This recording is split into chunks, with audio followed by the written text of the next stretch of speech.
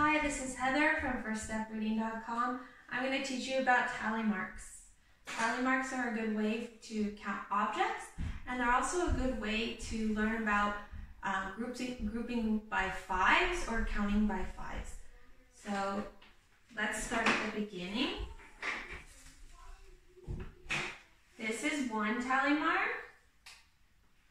That's the number 1. 2 tally marks, the number 2. 3 tally marks, the number 3. 4 tally marks, the number 4. And then the 5th tally marks goes from the bottom to the top.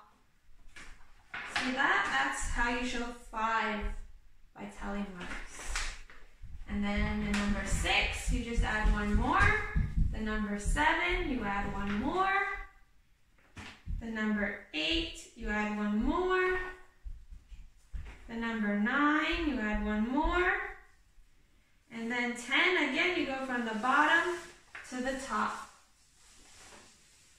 And then 11, you add one more. 12, you add one more. 13, you add one more. 14, you add one more. And then at 15, you go from the bottom to the top. And 16, you add one more. 17, you add one more. 18, you add one more.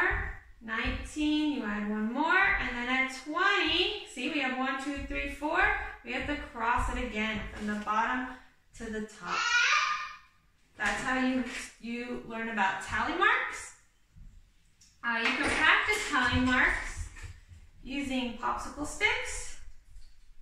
You do 1, 2, 3, 4, and then you cross it from the bottom to the top. It's a hands-on way to see it, and you can also count all your groups of 5s to do 5, 10, 15, 20, or 3 groups of 5 is 15, and you can work on multiples of 5s with tally marks. So I hope you enjoyed that lesson on tally marks, and have a great day. Bye.